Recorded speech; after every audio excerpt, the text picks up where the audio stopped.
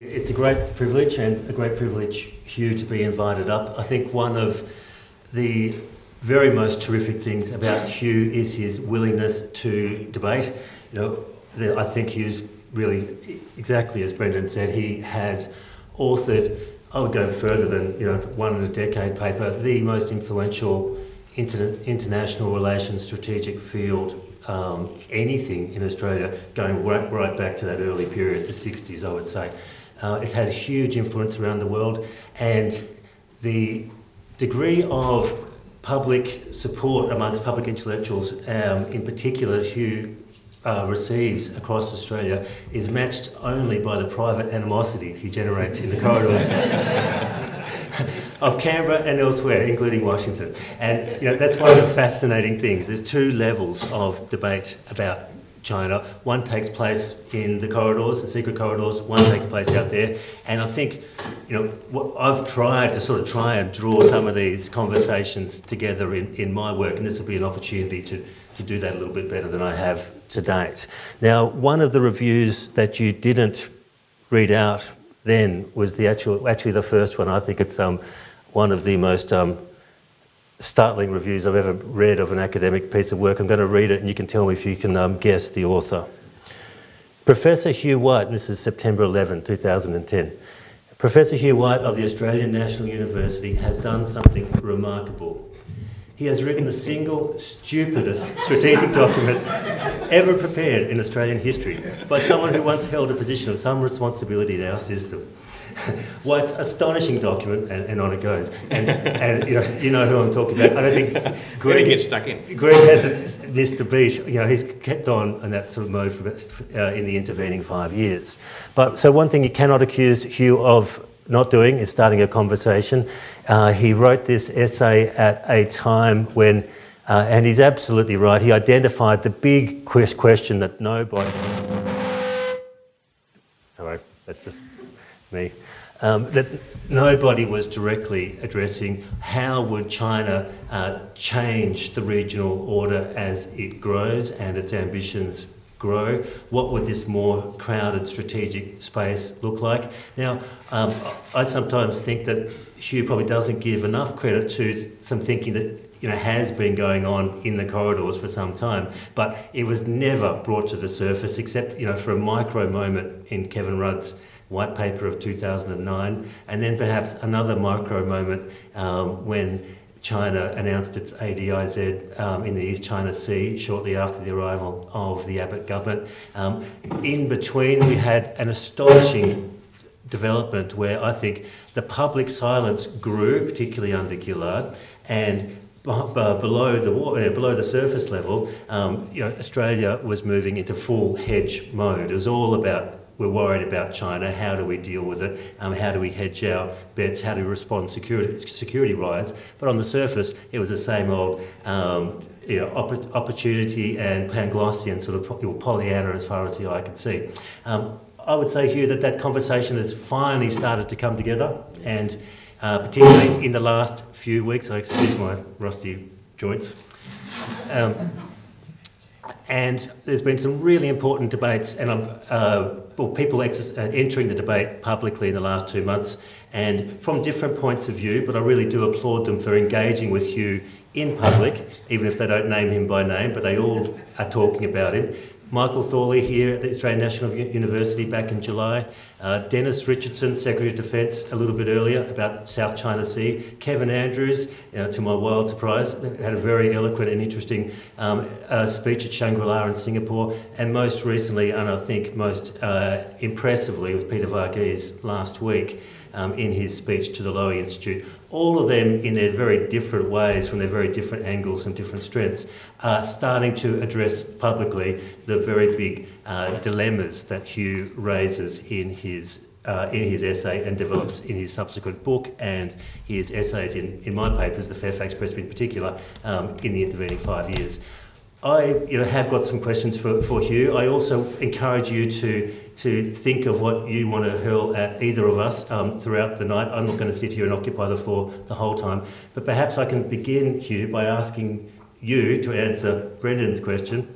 What did you get wrong? Well, first of all, thank you all very much for coming. Thank you, Brendan and Andrew, for organising this, and particularly thank you, John, for taking part of this conversation. I can't resist the temptation to return your very kind compliment by saying that the quality of John's journalism on China in particular has been one of the bright spots, the very bright spots, in what is sometimes a rather gloomy picture about Australian public debate about these issues. So look, the heart of the quarterly essay was a series of 6 propositions. The first was that China's power really was growing and that it constituted the biggest, most fundamental shift in the distribution of wealth and power in many decades, arguably in centuries, perhaps actually in human history, and certainly the biggest shift in the distribution of wealth and power since Australia was settled by Europeans. The second proposition was that as China's power grew, its view of its own role in the international system was going to change, or one should say revert. That China, as its power grew, was going to seek a different role in Asia. It was not going to accept US primacy. It was going to seek a new model of great power relations, and the phrase that Xi Jinping had not then used but now uses all the time, which would be a radical challenge to the order in Asia which had prevailed particularly since the end of the Vietnam War, because that order had been characterised not just by US primacy, but by a US primacy which is uncontested by any major power. The third proposition was that the United States would, if it continued on the trends that it had clearly established, would resist China's attempt to change the regional order, would seek, as with all the elements of American power, as the phrase Barack Obama has used since I published the essay, to preserve US primacy as a foundation for the Asian order. And the fourth point was that the clash between China's growing power and ambition and America's determination to preserve the status quo would lead to escalating strategic rivalry between the US and China. And that would have huge significance for Australia, because our whole vision of our national future was that we would continue to grow rich on China's wealth and stay safe thanks to American power. And that model's worked very well for us for the last few decades. All of us, certainly I, would love it to last forever, but that the further strategic rivalry between the US and China escalated, the starker the choices that countries like Australia, and Australia in particular, would face as it found itself increasingly compelled to make choices between those. And the risk that we would be forced to make an ultimate choice, not just a small tactical choice, but a really grand strategic choice, would grow as the risk of an absolutely fundamental rupture between the US and China, a conflict, arose. Not that I've ever regarded a conflict as inevitable or even very, very likely, but it's a clear risk, and the risk clearly grows as rivalry escalates. And the sixth point was that Australia therefore faced a huge set of policy challenges. 2 really. The first was what we could do, with others of course, to try and avert the trajectory of escalating rivalry which I saw being set in train. And the second was, what could we do to prepare ourselves for the possibility that we would fail to avert it and therefore find ourselves faced with a catastrophic choice and living in a region which would be very different from the one we've known and loved, very different from the one upon which we base our entire international posture, one in which the US and China might be in conflict with one another, or bitter strategic rivals, one in which the United States might in fact have withdrawn from Asia in order to avoid that. And that these set of policy challenges seem to me to be ones which Australian governments across the political spectrum had failed to effectively address. Now, I owe you an answer to your question, what is it? Because... Allow me to say, not much. I mean, naturally, I may examine one's conscience. Have I retrospectively adjusted the arguments I made in the essay to suit what's actually happened? Well, you be the judge. I don't think so. It's not that it was a terribly difficult argument to mount. always looked to me pretty obvious. But I did get some things not as right as I might have. I underestimated how fast China's economy would grow.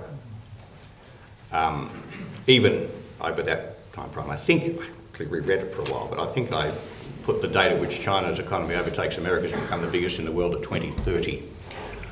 Well, if you believe the latest PwC estimates of PPP, measure of GDP, my students are very sick of these statistics, but by 2030, China's economy in PPP terms is already 30% bigger than America's. So it's not just that China's economy overtakes America's, it keeps on growing significantly faster than America's, probably, but very probably, and therefore requires a quite decisive margin of economic weight.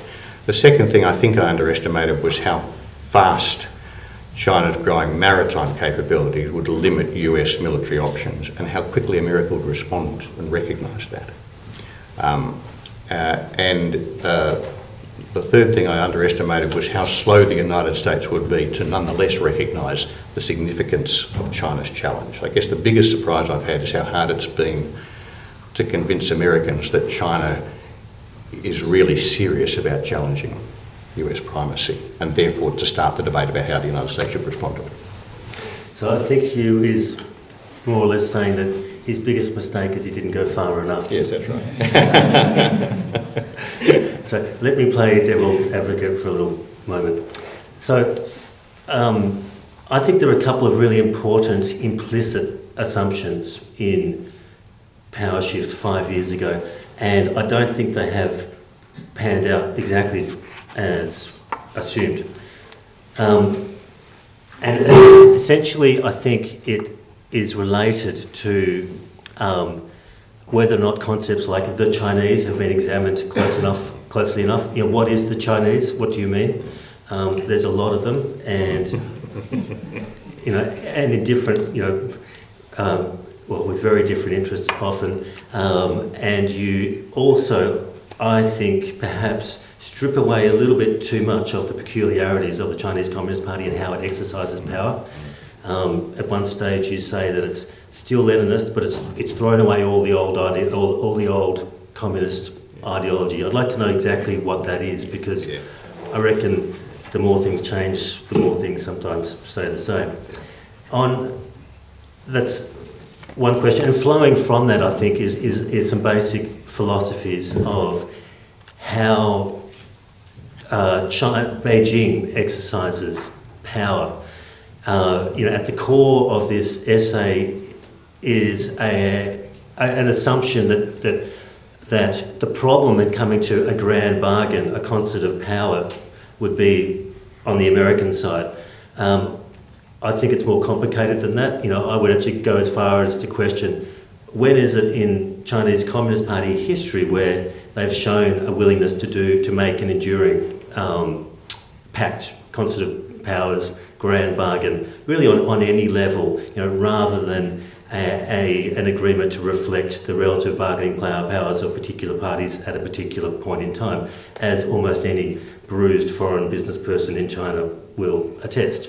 And so why do we think that the way that the Chinese Communist Party exercises power in China, where it is explicitly above any law, it's explicitly above really any values, because it hasn't ever really defined consistently over time what it stands for, apart from its own hold on power and loyalty to the system, why would it impose a greater respect respect a different set of norms and values, including the idea of striking an enduring bargain when it left its shores? It's query number one. Two, I think the weakness in this argument, and I think it's become greater over time, is what about, you know, all the 2 billion or so people in between? So what about how Vietnam sees the world? What about how Japanese people see the world? What about India with its sooner than we thought going to overtake China with its 1 billion plus population, and to a lesser extent other countries in the region. And I think there's there is a bit of an assumption in this book, in this essay, that these guys would naturally gravitate to where their bread is buttered. They would gravitate to China as if it's almost an otherwise neutral choice. Or one power, country A, country B, the blue team and the red team. Let's go with the red team now because they're paying the bills. It hasn't panned out that way. I would say that if you look around the region of the maritime powers which we're really talking about, or just states, in every single case, except for, you could probably argue over South Korea at the moment, in every other case, the strategic game's gone the other way. And so for all of America's strategic arrogance, of which there is plenty, of all the fact that nobody ever likes America as an idea unless they kind of need them, I think it's been astonishing how quickly all these states have flocked to the American security embrace. And whereas it's depicted in this essay, and I think in some of his further writings, as a case of America pushing, prodding, provoking, forcing states to come into its orbit, often it's been the other way around. And for example, just 3 weeks ago, Admiral Scott Swift, who's the new Pacific Fleet commander, who prides himself on controlling the waters between Madagascar and San Diego, I asked him, do you want to have greater facilities in Fremantle and Darwin? And he said, look, to be honest, we really can't be bothered. It's kind of really costly to set up these things, and when you've got every port in the region begging to have our ships and to look after them for free, why would we go and pay $1 billion to deepen ports in Fremantle when they're so far away from the action? So there is a huge new demand for an American strategic presence in the region, and that follows, I think, from another questionable assumption at the start here, and that is, here Hugh talks about that there's a spot here where we talk about Beijing would find that the more harshly it tried to dominate Asia, the more opposition it would face from these powers. It is therefore much more likely that China will see its interests better served by aiming lower. And you talk about it being unlikely that China would try to impose its will by force or political repression. Now, we can argue about degrees, but I don't think that's the case. I think the reason that so many of these states I'm talking about in the middle are flocking towards each other and towards American security embrace is because they've seen that China's no longer just wooing them, but there's been a threat explicitly or implicitly of coercive force. So that's essentially my critique of the essay 5 years ago, and I think empirically the model works in the abstract. Empirically, I think the strategic picture has become much more crowded, congested, and complicated as time goes on. Great. Well, no, really, very good. A very good set of points. So let me send the ball back across the net to you on each of those 3 points. The first one's actually complicated point. The first point you raised is that who are the Chinese and what do they want? Well, the first point to know is I know that much less well than this guy does, who really knows China very well, and I don't know China really at all.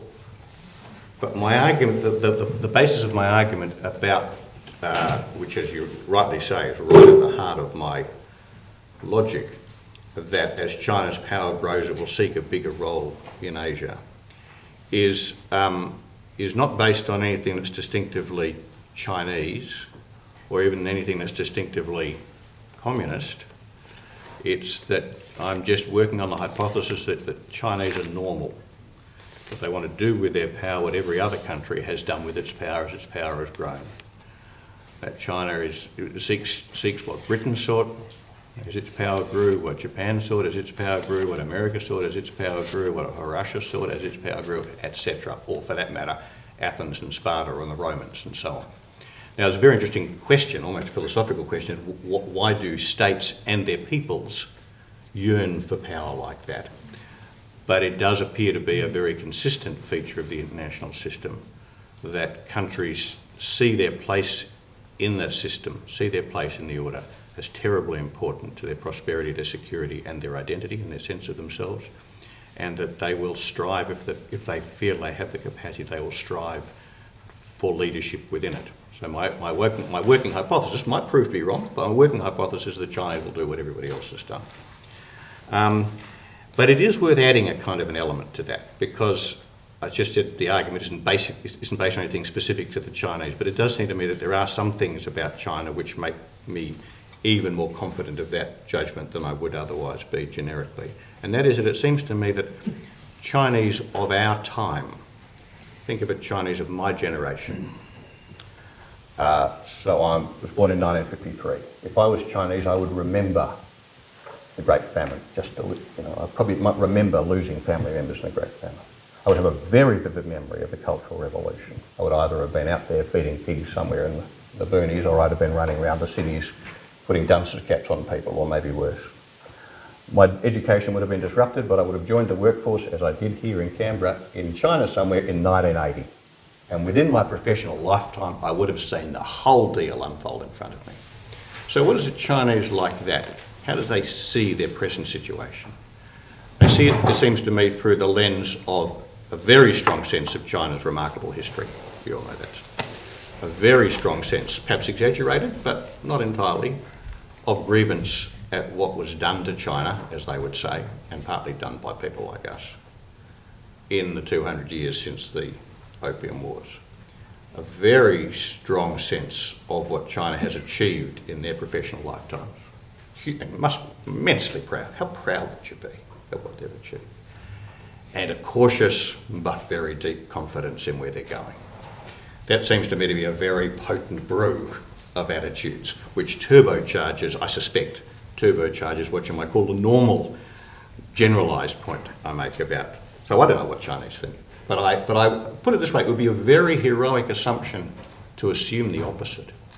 To assume that China, as its power grew to overtake the United States and become the biggest economy in the world, would be prepared to accept American primacy as a foundation for the Asian order, the way Japan did. Japan is, in fact, I think, the only historical example of a country not seeking a role in the international system commensurate with its economic weight. And Japan did that under very specific circumstances. I think it'd be a very dangerous assumption to assume it works that way. As for the CCP, of course, to say, I mean, you know a lot more about China than I do. You certainly know a lot more about the Communist Party than I do, and I found your writings on that really extremely fascinating. But my point about the CCP is, well, partly that it seems to me that what the CCP is really committed to is preserving its own position. And that's why I call it essentially a Leninist institution more than anything else. And I think anything is available for compromise on that basis. So I take your point, whether or not that means that all of the other elements of communist ideology have been thrown aside yet, or are just susceptible of being thrown aside as the sleigh continues down the path, is an interesting question. Maybe the other elements were never that important. Well, that might be it. That might be it. But I would just make this point. It doesn't seem to me that there's any that this is going to sound a little bit strange, almost flippant, but I think I mean it quite seriously. I don't think the future of the Communist Party is terribly important to the future of China as a strategic actor in the Asian strategic order. I think a China which was no longer ruled by the Communist Party and was ruled by somebody else would still be likely to behave in largely the same way. It's not that I think the Communists are going to, I mean, maybe the Communist Party will survive, maybe it'll go, but I think the idea that that China is challenging the strategic order in Asia because of a feature of communist ideology rather than what you might very broadly call nationalist sentiment is a misunderstanding of what drives these things. The third point, a really important one, is have we got any reason to believe that China would actually accept a deal that was done with the United States? Part of my argument is that the way out of the dilemma that I've described is that the US and China should reach an agreement to share power in Asia. And quite a lot of the bit of the essay and quite a lot of the book I've subsequently published tries to flesh out how on earth that would work. And it's a really critical question. Could you trust China to stick by that kind of deal? And the answer is no. Of course you couldn't. China would only stick by that deal if it was very clear that by violating that deal would meet a devastating sanction. That the shape of any international order is in the end defined by the circumstances in which the members of that order are prepared to go to war to preserve it. And so if you want to put some boundaries around China's power, you're going to have to impose those boundaries on the basis of your clear willingness, clear to them, that you're willing to go to war against them with all of the costs and risks that entails to prevent it. To prevent them kicking over it. So there's no part of my model of a concept of Asia, which is what I proposed, that it should be preserved by sort of kumbaya, you know, let's all hold hands and be nice to one another, just like the concept of Europe, which was held together by the sure knowledge that if any country tried to establish primacy over the whole of Europe during the 19th century, it would face the other four powers united against it. That's what made the concept tick. And if you want to see any such agreement in Asia, it's not just that the four powers, as I think they are, would have to agree on the basis of that, but they'd also have to agree on the enforcement of it with that foundation. So I completely agree. None of this should be based on the idea of trust. It's not trust. It's tougher than that. But as you say, there are a lot of other powers. And the question as to how other countries in Asia see China's power is a really critical one. I think, though, that this is, I think this is simpler than it sometimes seems. Every power in Asia wants to avoid living under China's shadow. And everybody in Asia knows that strong US role in Asia is the best way of avoiding living under China's shadow. So everybody wants the United States to continue to play a strong role in Asia. On the other hand, everybody in Asia values their relationship with China enormously. And everyone fears the consequences for them of a bad US-China relationship. And nobody wants to be forced to make a choice between the US and China. So everybody wants the United States to stay engaged in Asia. But everybody wants the United States to stay engaged in Asia on a basis which does not drive escalating rivalry between the US and China. And so while they want the United States to play a strong role in Asia, I think they're much less fussed about whether the United States' role is primacy, whether the United States continues to dominate.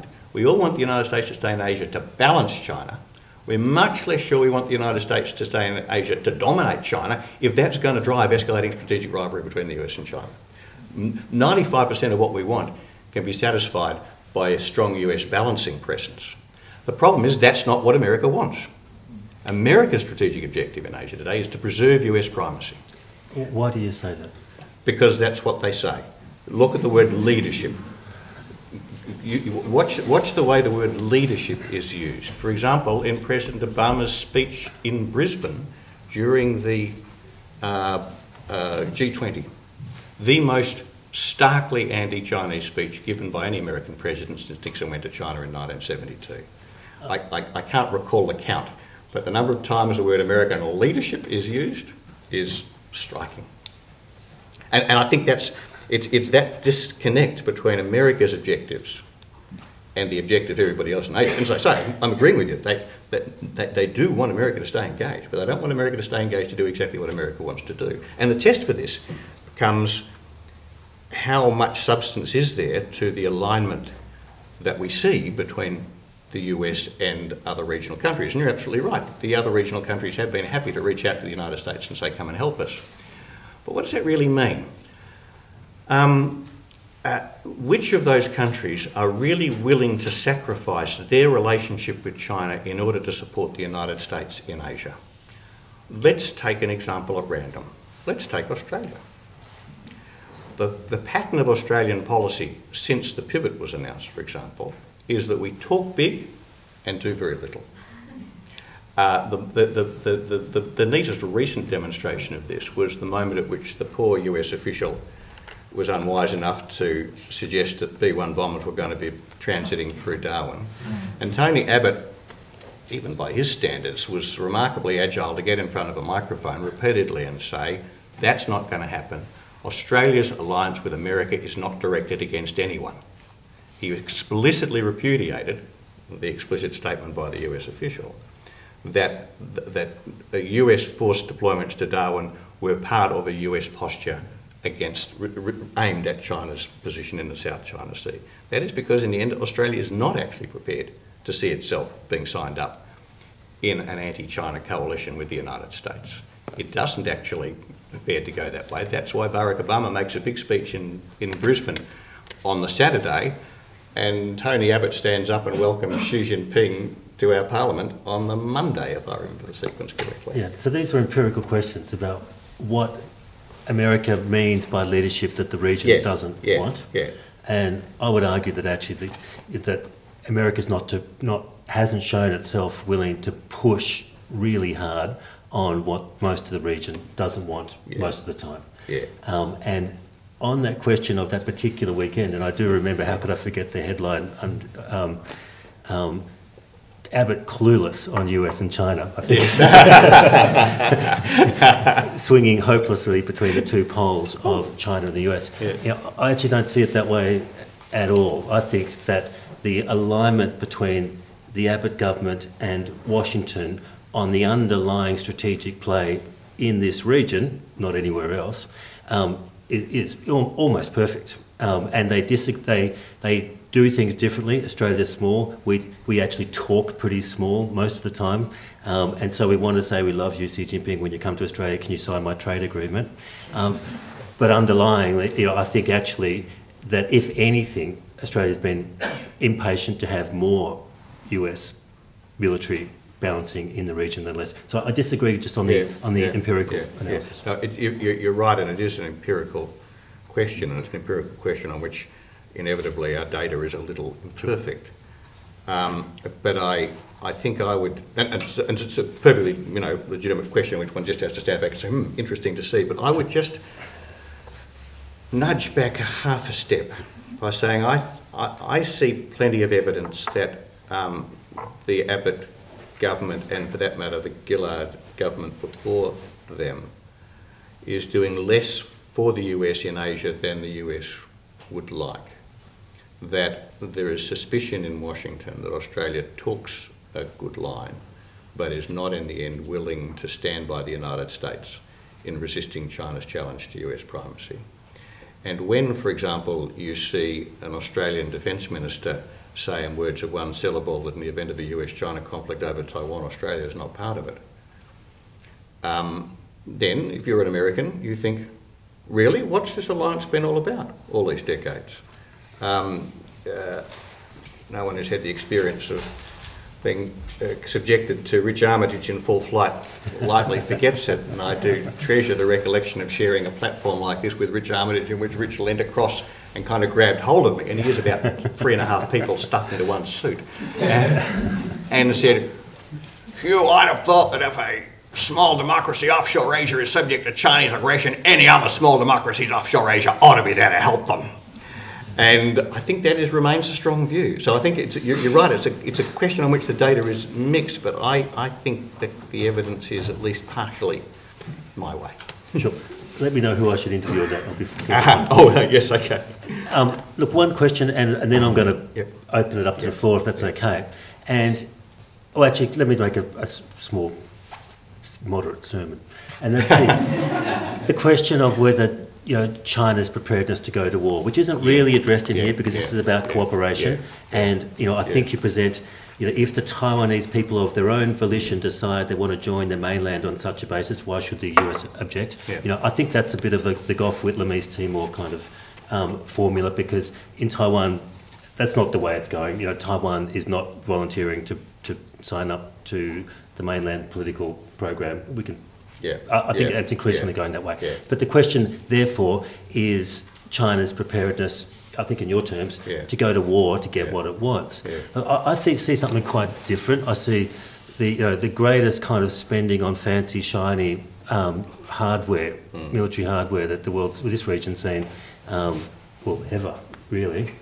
And the capacity to inflict terrible damage, no question. And again, this comes back to the political structures. Since the Korean War, the Chinese military has never really fought a real war. And in fact, I don't think that there's anybody in China that really thinks, you know, in a serious position, who really thinks that the military is there for an externally defensive purpose. They just don't believe that anybody's going to invade China, and you know that might have been a fear before they had nuclear weapons, but it's not today. And I've heard senior generals say that. And so the question is, are they really developing a military to project serious force in a way that could push back the United States in a sustained, complex theatre? And look, I actually don't think so, for one fundamental reason. The way this system operates, when it's allowed to, you know, different if it's a moment of civil war, and it was different in the Korean War, but in the 60, 70 years since, it's operated in incredibly siloed lines, because that's the way the Leninist system is designed.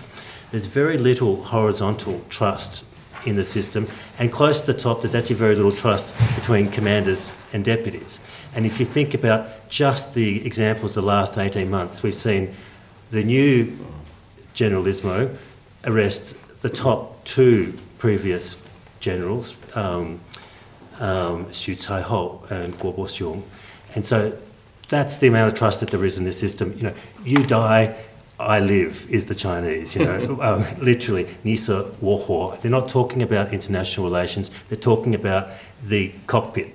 And in that system where there is not very much trust at all, except for that which is built up over huge amounts of time, and these are family alliances, these are factional alliances, sometimes inherited 2 generations down the line, you know, unless you have that kind of established camaraderie, it doesn't exist across silos and across factional lines. So which Chinese commander is going to trust a submarine, what are they called, drivers? Drivers, yes.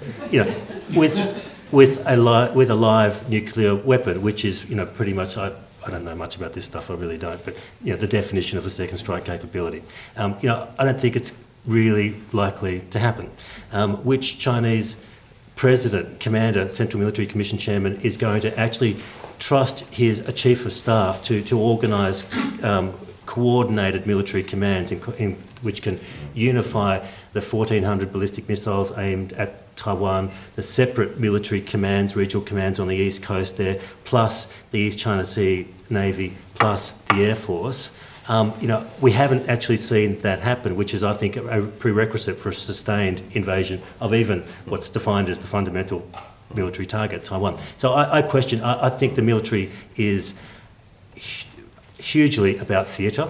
It's about convincing, you know, and it does go back to this Sun Tzu stuff, which they still kind of parrot as if it's relevant today, and it might be. It's about the theatre of convincing others that you're serious, and you let your kind of crazy hawks say these crazy things, but you don't really mean it. You hope that they back down. You hope to win the war without firing a shot. I think there's nothing that Xi Jinping would not do to avoid a full war with the United States. Yeah, so really important points. First point is to absolutely agree, or rather, you know, acknowledge the very significant points you're making about how unknown is China's military capability and military culture even. And I don't for a moment disagree with the points you make about how complex those questions and how uncertain they are. I just make the point, this is actually quite common in strategic affairs. Very common not to have a very clear sense of how good your adversary is. You know, it's a slightly theatrical example, but think of Hitler facing the Russians or the Japanese facing the Americans, not realising just how formidable these countries are. Now, you're absolutely right that the Chinese have got no experience of fighting serious wars for a very long time. It is worth bearing in mind that the sort of war we'd be talking about between the US and China, the Americans have got no experience of it either. It's 70 years this month since there was a major power maritime war. Nobody knows what maritime war would look like. Nobody's fought it. There's a whole new generation, several new generations of weapons have emerged. And nobody really knows what works and what doesn't. Now, of course, I have very high regard for the US military and so on, but I don't think they're infallible. And I have, I think, a healthy level of scepticism about new and emerging militaries, but just as a prudential judgment, I think one would be unwise to presume that the Chinese can't make 50% of what they got going work, and 50% would be enough. And that brings us kind of an operational point here, which is really critical. China is, in a very real sense, uninvadable. Sure. And the Chinese are absolutely right to think that. And it's certainly uninvadable by the United States. The United States is not a continental power, and certainly not on the scale required. I mean, they proved that in Iraq. So I think that is absolutely right. But what China needs to do militarily in order to achieve its strategic objective is to undermine, that is, strategic objective undermining US leadership and promoting its own, is to undermine the military foundation of US strategic leadership in Asia. And the military foundation of US strategic leadership in Asia has been forever its capacity to project power by sea. Now, the Chinese have not and will not, any time that need bother us, acquire the capacity to project power by sea themselves against a country as powerful as the United States. The United States is very easily capable of finding and sinking Chinese ships. Therefore, the Chinese aircraft carrier is just a career opportunity for an ambitious young US submarine commander, or Japanese, or whatever. But the converse is also true. China has acquired, over the last 20 years, the capacity to raise the costs and risk to the United States of projecting power by sea against China, to the point where that option has now, more or less, I think, as a practical point of policy, disappeared. There is a solution to that, of course. America can regain the sea control required to sail the carriers and the marines up close to China's coast, and that is by running a strike campaign against a target set of, pick a number, maybe 500 separate targets in China, of a campaign stretching over, say, 2 months, that would make the first month of Operation Desert Storm look like a picnic. In other words, a full-scale war with China, massively escalated, which means there's not really a strategic option for the United States at all. And even if the Chinese system turns out to be really bung and a whole lot of stuff doesn't work, their chances of sinking a carrier are still pretty good. Sure. And of course the real question is, what effect does that have on American decision making? Now, I completely agree, China absolutely does not want a war with the United States. And they only are interested in doing all of this stuff because they can, in the best sense of tradition, believe they can win the war without fighting. So does America. China believes it can achieve its objectives of displacing the United States from the leadership of Asia without fighting because it thinks the Americans are going to back off. And America thinks it can achieve its objectives of sustaining its leadership in Asia just in the face of Chinese challenge because they think China's going to back off. Now, that's okay as long as one or other of them is right. The risky thing, maybe they're both right, but the really risky thing is they both turn out to be wrong. And this is the point at which our present situation is a little bit like 1914, July 1914. What went wrong in July 1914 is that the Austrians thought the Russians were back down, the Russians thought the Austrians were back down, the Germans thought the Russians were back down, the Russians thought the Germans were back down. Everybody thought everyone else would back down so they didn't have to. So if you're Xi Jinping, you think America's going to back off, so you can have a huge win without suffering humiliation. And the Americans, I fear, think that the Chinese will back off, so they can have a huge win. And the risk is that they're both wrong, and they both find themselves facing exactly the choice that people faced in the last week of July 1914, which is that they either do go ahead into a conflict or they have to suffer a really heroic humiliation. So if the United States does decide to do a freedom of navigation transit over Fiery Cross Reef, and the Chinese do put a missile through a P-8, and the United States do then send in a destroyer, and the destroyer is sunk. I'm going to New Zealand. Well, this is the point. I mean, this is, of course, it's very important to strike the balance between something which one predicts. I don't predict this, but acknowledging it as a possibility. This is a possibility we have to deal with, and it's a possibility that Barack Obama has to deal with, and so does Xi Jinping. And so I think it is, although I agree the military is probably much less, there's much less to the PLA than meets the eye, there's still enough to make this a very dangerous situation. Sure. Thank you, Hugh. He's certainly clarified, what we need to think about in very important ways, what we care about, what we're prepared to fight about. I would love to get some questions maybe for we've got time for a few, I think. Have we got a microphone? We do. Who would like to start off questions? Just got one here. This is for Professor White.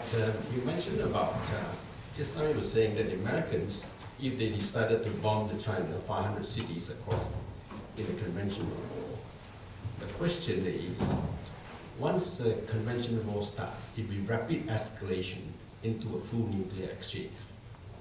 Now, if they allow 50 nuclear warheads able to reach the United States, you're looking at around 50 to 100 million Americans. Now, if you are men in Washington, in the White House, would you want to do that? And when it's all over, and you still have Russia, the mighty Russia, they, enough in the instant could arbitrate the United States. So, those kind of crazy thinking, I personally think that America would not go to war with China unless China challenged it. For example, they decided to initiate the first war over Hawaii or continental United States. But I can guarantee you that China is not interested whatsoever to challenge America. All they want is what they preserve, what they have, and what they think is theirs. For example, East China Sea, the Diaoyu Island.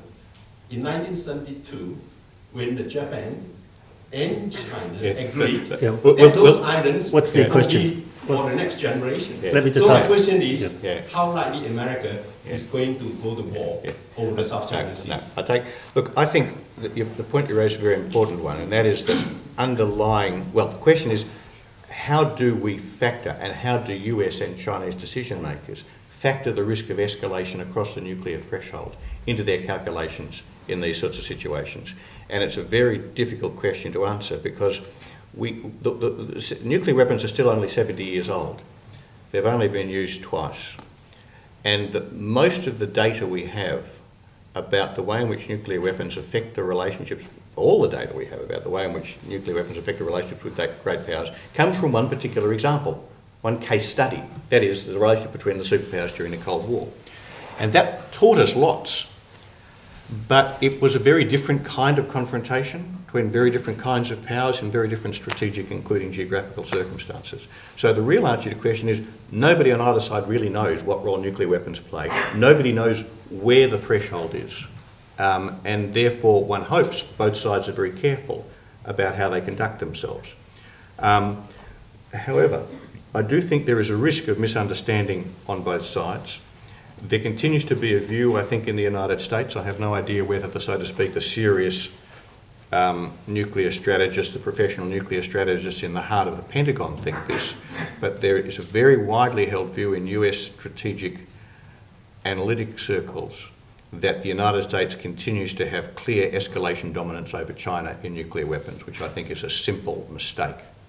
I think China has lots of attractive options to deprive the United States of escalation dominance. I don't think the Chinese have escalation dominance either. I think neither side have it. But if the United States believes they have it, they will take bigger risks than I think they should. So it should factor into the calculations on both sides. It should, of course, impose a high degree of caution and rationality, and probably 95 times out of 100 it will. But one wants to be really careful of that 5% possibility. That makes me very cautious. Yeah.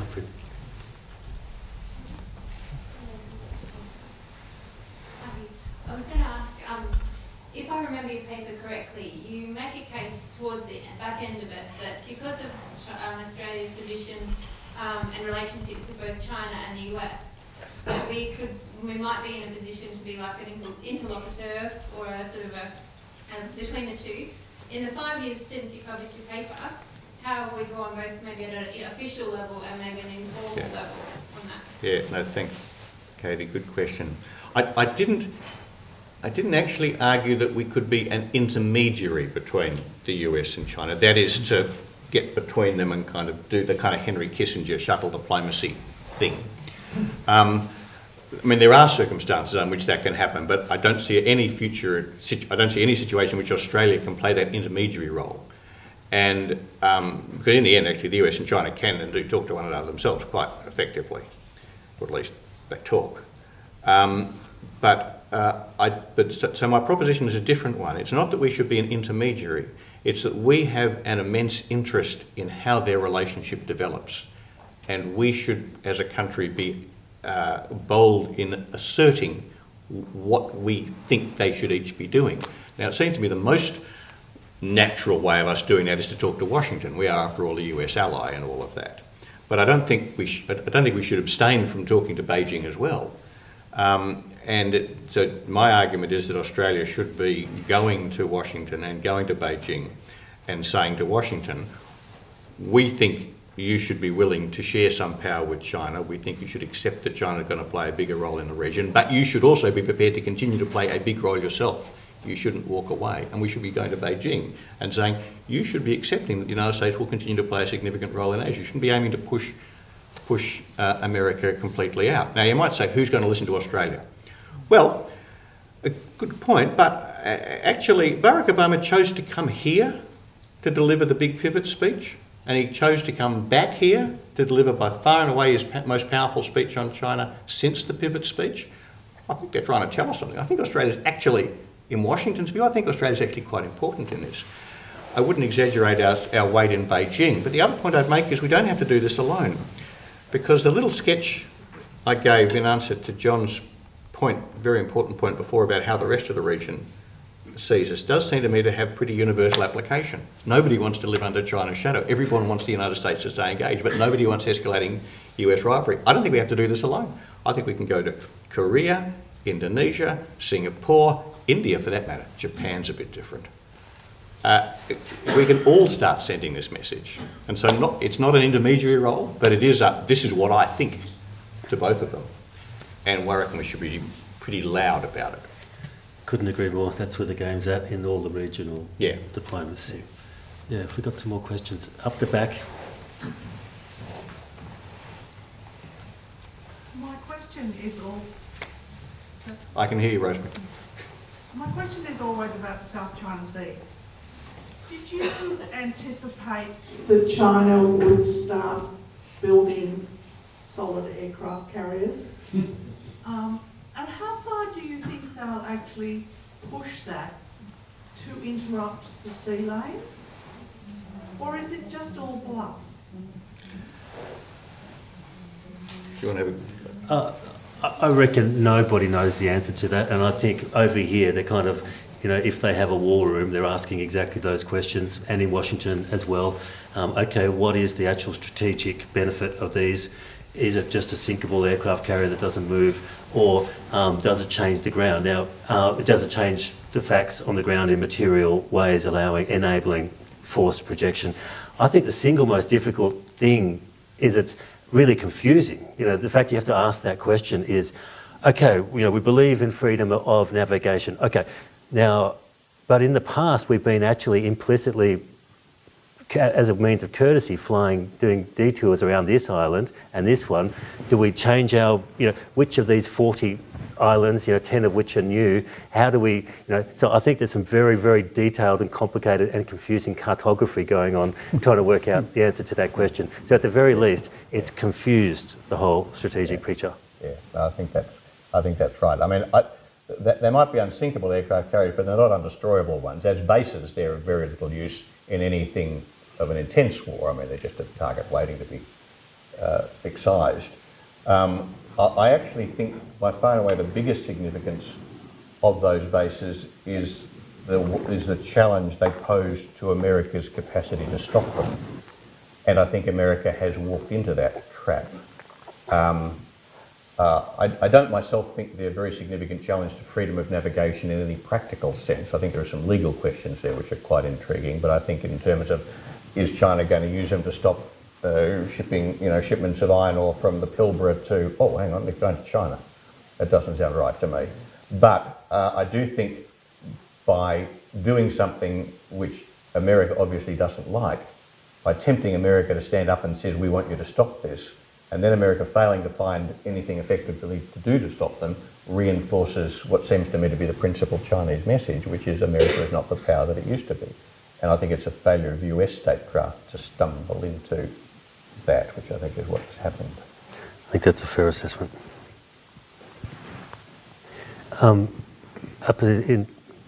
Sorry. Yep. Europe is not dominated by Germany or France, but it's sharing by different countries. And same like Asia, if it's only two giants, probably it's too much tension. So I think it may be better if you invite more other countries to sharing, and it's released a lot of more tensions and stress. But I think people from Beijing and also from Washington, they know that. But the question is how? So probably like the policy from China that talking about Silk Road, maybe that's a way to sharing. But that's not really about sharing. It's actually another way of dominance. So it's from the other way, not inviting more people to share in the game, but actually excluding the United States. So what do you think about this? Look, there was a time when the economic diplomacy was quite effective, but that was a time when China didn't seem to be demanding very much. The game has changed, and look, I think anything is possible, but coupled with the militarised performances that we've seen in the last couple of years, I think it's, I'd be surprised if they get serious diplomatic leverage through these projects for a whole host of reasons, including the fact that there's not actually a great history of successful offshore Chinese developments really in any sphere. So I don't see why this would be any different, particularly if it's being imposed strictly on Chinese terms. But early days, I think there's close watching. Yeah.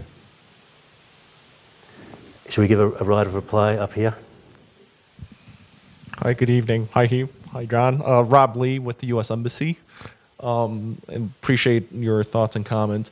If you allow me just to speak briefly, because I think Hugh made some claims about U.S. policy that, frankly, is just inaccurate.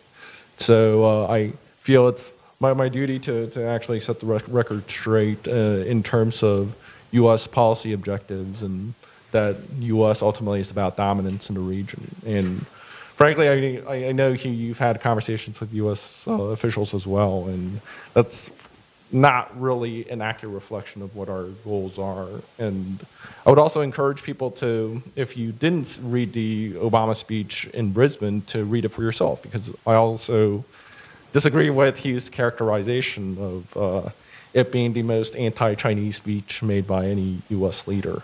Let me ask you, which one was the most anti? Just joking. No, but I think the Obama speech in Brisbane actually lays out, again, reiterates what U.S. goals are. And I think I would summarize as, a lot of the discussion tonight is sort of a summary of the discussion I've seen over the past 2 years serving as a diplomat here. And the question seems to be, who should rule the Asia Pacific? And I think our point is really not who should rule, but what the rules ought to be to make sure that the prosperity and peace we've seen in the Asia Pacific will continue. And did not President Obama say in the State of the Union address, we should make those rules? That's a quote. We should make those rules. Well, on the TPP, there is a discussion about setting those standards that should govern the trade of the region. So that's spoken in that context, and also within the U.S. domestic debate. But I think there's also a visit that no one brought up this evening of President Xi heading to the U.S., and that will also be an important opportunity. So there are a lot of discussions between U.S.-China about managing this relationship, which is vital to the United States. It's vital to us economically, it's vital to us strategically. So I think that point is also often lost in the debate, that the U.S. has enormous interest at stake in making sure that we get the relationship right. And I think the Chinese also recognize that as well. So I think the picture isn't quite as grim as this, battle between U.S. and China over supremacy. But that really, it's a matter of getting the rules right, because it's an outcome that will affect the entire region. And I believe that the framework that's been established over the past 50 years has worked rather well for the entire region, China included, in that there are ways to fine-tune those rules to make sure Beijing's concerns are addressed. But what we don't want to see is the use of coercive power to make gains, to be able to dominate the region. So that's something that not only the U.S. is concerned about, but really countries throughout the region. And it's a conversation that needs to be had to make sure what are the right rules to ensure peace and prosperity, which is of interest to everyone in the region, Australia, U.S., China, and all the citizens in the region as well. Thank you for articulating that position. I think it is important to have that dialogue. It is going to be an exceptionally important few days in Washington in the middle of next month. We should all be watching that very closely. I think we've really only got time for one or maybe two short questions. Yes, please. Hugh, I'm glad that you finally raised the Japan question. Earlier you made a point that nobody in this region really wants intensified rivalry between China and the United States. I see that what Japan's Abe government is doing is, or at least seems to be exactly trying to make the U.S. even move toward a more hostile direction in its policy toward China. So I was wondering, what's your Japan? Japan, Yes. yeah. So I was wondering what your view is about Japan's Asia-Pacific policy, and whether you think Japan is doing the region good service or bad service. Yeah. I think I did say it. Thanks, really good question. I think I did say at one point that Japan is a different case, and it is. I think Japan is in a particularly difficult strategic situation, and its strategic difficulties make difficulties for the rest of us. Japan, more than anybody else, feels threatened by China's growing power, and I completely understand why. And Japan, more than anybody else, feels dependent on the United States for protection from China. But Japan is kind of locked in a kind of Newtonian contradiction there, that the stronger China becomes, the more they fear China, but the stronger China becomes, the less confident Japan can be of America's support for Japan in the face of China's pressure. And so Japan finds itself in a position where it wants to, in order to feel more confident of US support, it feels, I'll put it the other way around, it feels less and less confident of US support the better the US and China are getting on, so it feels its security depends on tension between the US and China. But just like the rest of us, it can't live with tension between the US and China. So there's a kind of a fundamental dilemma, it seems to me, at the heart of Japanese strategic policy. I think the only resolution of that, I think it's a very tight dilemma, and I think the only way out of it is for Japan to cease to rely on the United States. As long as Japan relies on the United States for its security from China, it will be very difficult for the US and China to develop a good strategic relationship, because Japan will keep on pulling America back from it. And I think there isn't, I don't think that's the only thing that's driving escalating rivalry between the US and China, because I think the US does have a vision of the strategic order in Asia which is incompatible with China's and vice versa, but the Japan factor certainly amplifies it. And if the US and China started to move more closely together, I think Japan would very effectively get in the way. So there's a strange, very counterintuitive, but I think very hard to escape conclusion, is if we want a stable US-China relationship, we'd be better off with Japan, which is no longer a strategic client of the United States. It's a scary conclusion, but I don't see any way around it. To spell that out, Hugh, Japan needs to become a nuclear state. Yes, no, if I would be very sympathetic. If I would understand the Japanese would argue they could only do that if they became a minimum, if they're quite a minimum deterrent of their own. That's a tough, I've said that publicly many times. It's a very tough conclusion to draw. The world, in some ways, would be a safer place if fewer countries had nuclear weapons. But it's always worth bearing in mind that the real imperative is to minimise the chance that nuclear weapons are used. And it may well be there's a lower chance of nuclear weapons being used if Japan has nuclear weapons in circumstances in which US-China relationships are stabilised, rather than Japan doesn't have nuclear weapons in circumstances where US-China relationships are unstable. So it's a tough call, but it's a proposition I'm prepared to defend.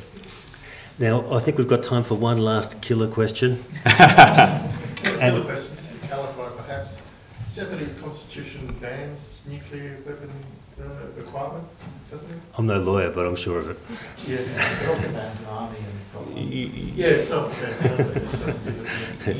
Yes, much more precedent self-defense. Yeah, I think, look, it would obviously be an extraordinarily traumatic thing for Japan to make that kind of transformation. But countries do sometimes go through those changes, only when their strategic circumstances get very dire. But that might be argued that that's exactly what Japan potentially faces, perhaps not this year or next year, but if one looks, 20 years down the track, which is not very long in this business, I think it's conceivable that Japan ends up being forced to that kind of choice. Last killer question. Does the advent of Tom Worthington from the Research School of Computer Science, a self-serving question, does the advent of cyber warfare change the equation? Do we have the advent that in a on-the-beach scenario, countries will not know they're under attack, who's attacking them, and in this respect, China has a capability perhaps as great of that as the USA. Will this destabilise the situation? Very interesting question. First point, I'm not sure that China has a bigger capability than the USA.